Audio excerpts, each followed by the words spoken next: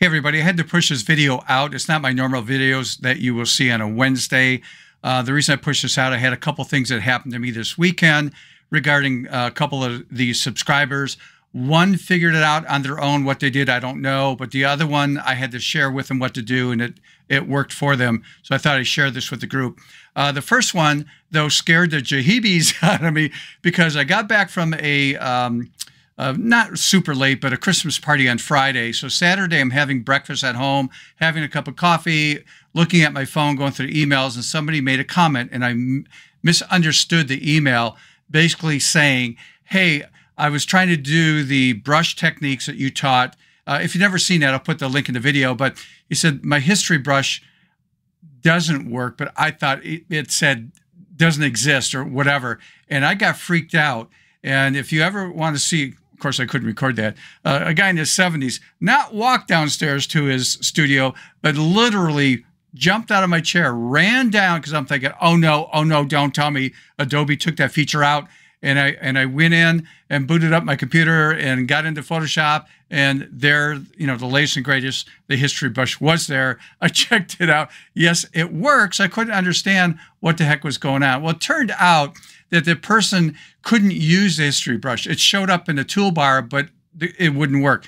Then I got an email back that said, hey, I got it. Or so I didn't ask what went wrong, but it's fine. The other person, which again, I'm not going to mention a name, had an issue, and I gave him a 4-step process how to fix this. So in case this happens to you once in a while where Photoshop is acting really sort of goofy or maybe even just crashing and doing some weird stuff for you, walk through this. And again, I'm not an IT person, you know, that knows this. If you know hardware really well in that, if you can make comments on this stuff, that would be helpful. But here's a 4-step process if things are not working properly in Photoshop and things are crashing and acting goofy.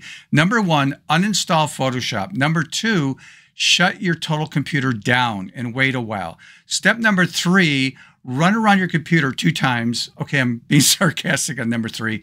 Number 3, boot up your computer. And then number 4 is reinstall Photoshop and see if that takes care of the problem. And it did for this person. So that was a for me on that one, because anything past that, I have no idea. Because again, I'm not a tech person. I just do know that, and again, if you're a tech person, maybe you can validate this for me, but I've heard sometimes that when a memory module starts to act up or go bad, that can affect your Photoshop or other softwares too. So that would need to be replaced, but you'd have to figure it out if that's it. The second thing is your graphics card. If your graphics card is acting up or doing something weird, that may have to be replaced, and that could cause some problems. And the last one that I know of, because it happened to me 2 times in the life of using computers, starting back in the 80s, by the way, is I had to pull this out of my storage room. But if you have any of these type of hard drives, hopefully you don't anymore. This is the old-fashioned with the spinning platters. These do go bad over time and could start to act up, and that could cause a problem. Hopefully you have solid-state drives. Solid-state drives very rarely ever go bad. Not to say that they won't, but hardly ever compared to the spinning platters and stuff. So, but that could cause a problem if a drive is acting up and going bad. That's all I know. I'm not a tech person. So, you know, a lot of times I do get sort of the geeky, techie questions.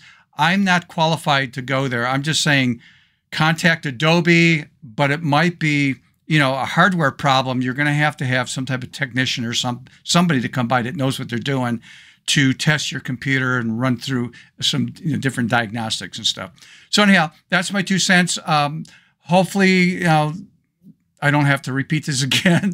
But again, I was happy that the person that was having problems did the 4-step process and they corrected everything for them. So that was a lucky one on that one. All right, so we'll get back to our normal, you know, procedure starting Wednesday on my regular videos. I'm working on one coming up that I do once a month on Saturday, the philosophy of a photo artist, and that will be coming out on the 17th of December. Until next time, see ya.